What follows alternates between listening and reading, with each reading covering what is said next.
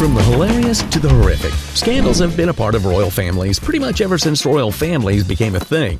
Today on History Scalpel, we're going to talk about 5 of the most insane and notorious royal scandals in history. You may be familiar with some of these stories, while others you might be hearing for the first time. In either case, they prove to dispel one long-held myth.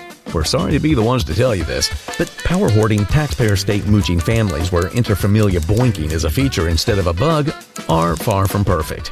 Let's go. The Prince's Tower Prison. For this royal scandal, we're going to England for a still unsolved royal mystery. Members of royal families in the past were under constant threat from within their own families. There always seemed to be someone waiting in the wings to do something horrible to the person in charge and take their power. In 1483, young Prince Edward V was set to become king after his father, King Edward IV, suddenly died. Naturally, this was a horrible and confusing time for the young monarch. Still, thankfully, he had an uncle, Richard, Duke of Gloucester, to protect him and look out for him. Sounds great, right? Well, by protect, we mean Richard really lived up to the short version of his name by being a real Richard, and having his nephew, Edward V, and his twin brother abducted and locked away in a tower of London before the prince could become king. We know what you're thinking.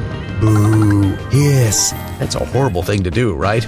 Well, the move was supposedly made by the now King Richard III to protect his young nephews from anyone who may harm them. Oh, it may not come as a shock, but neither of the boys was ever heard from again. This has led many to speculate that their uncle had them executed as a way of solidifying his power. Somewhat ironic to this is the boys' own father, Edward V, gained power when he and the now King Richard III murdered Henry IV and George, Duke of Clarence. What a royal pain. The Emperor who blinded her son. For this somewhat eye-opening entry, we're going to Byzantine, which is located in modern-day Turkey. History is littered with stories of royal family members attempting to take each other out in bids for power. However, it's especially shocking when such conflict arises with a mother and son. Take, for example, the scandal of Constantine VI and his mother Irene, who had a tenuous relationship with royal power between 780 and 804 AD. The two began to share power by co-ruling in 780 after the king's death. Constantine was just 10 years old at the time, but as the boy grew older, he wanted the throne all to himself. After all, who would want to rule alongside a helicopter parent? After a decade of co-ruling, Constantine organized a coup against his mommy dearest. Finally, he seized the throne himself, despite an earlier failed attempt to depose her. Now, don't worry, the new emperor didn't have his mom killed. No, instead he had her exiled. The act of mercy was a mistake. A few years later, he welcomed his mother back and made her a co-ruler. So all's well that ends well, and the family prospers, right? This decision proved to be a blinding mistake. Clearly, Mom was still ticked off and power-hungry, so she conspired against her son.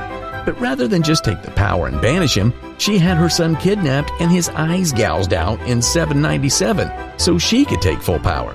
He died shortly after. Meanwhile, she ruled as emperor, not empress, before being kicked out of power for good just 5 years later. Talk about an eye-opening or maybe eye-gouging experience. The Mad King, the Queen, and her lover, the Doctor. It's no surprise that royal marriages are about consolidating power, which is exactly what happened when Princess Caroline Matilda of England married King Christian VII of Denmark in 1766. The wedding made the princess queen of Norway and Denmark. She was loved in her new homeland, and it all was wonderful. Until a dark secret emerged. By all accounts, her husband was a lovely man. Sometimes. His dark secret was that he had what would be called today mental problems. This included being psychologically unstable and suffering from anxiety attacks, outbursts of anger, paranoia, self-mutilation, and hallucinations. So to help, the king and queen brought in German doctor Johann Friedrich Struensee. Meanwhile, the new queen found herself feeling lonely and isolated. And cue ominous music. It didn't take long for the queen and doctor to become lovers. However, along with their mutual love of boinking, they also shared a lot of political viewpoints. During this time, the king became more passive and less interested in ruling. So, can you guess what disastrous mistake the king will make? Will he continue to rule poorly, go on a walkabout to find himself? Or the king gave almost total power to his doctor. Soon after, the queen and her lover, the doctor, pretty much ruled the Danish government and enacted over 1,000 new policies. However, that too would not last. About 10 months into the new regime, allies of the king convinced him that the queen and doctor wanted him to be imprisoned and killed. This led to the king taking action by having his doctor executed, and his wife exiled after divorcing her. You could almost say the king's doctor doctored his own demise. The royal con artist. Being a part of a royal family is generally pretty simple. One is either born into a royal family or married into one. Even commoners with no royal blood can marry in. Though there is a third and rarely practiced option.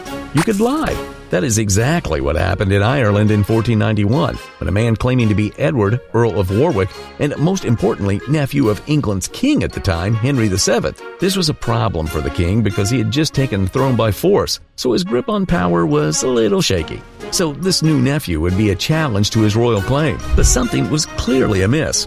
Short order, Edward instead claimed to be Richard, Duke of York, all in a bid to gain power. Richard, or rather Edward, managed to gather a significant amount of support from nobles across Europe in his bid for power. His backers included Holy Roman Emperor Maximilian I, James IV of Scotland, Charles VII of France, and Margaret of Burgundy. The widespread support, despite his dubious claim, is a testament to the depth of his deception. Despite the various votes of confidence, and even a few attempts to take power by force, Richard was arrested in 1497. That's when his true identity was revealed. Was he a jealous family member too far down the line in succession to have a real shot at the throne?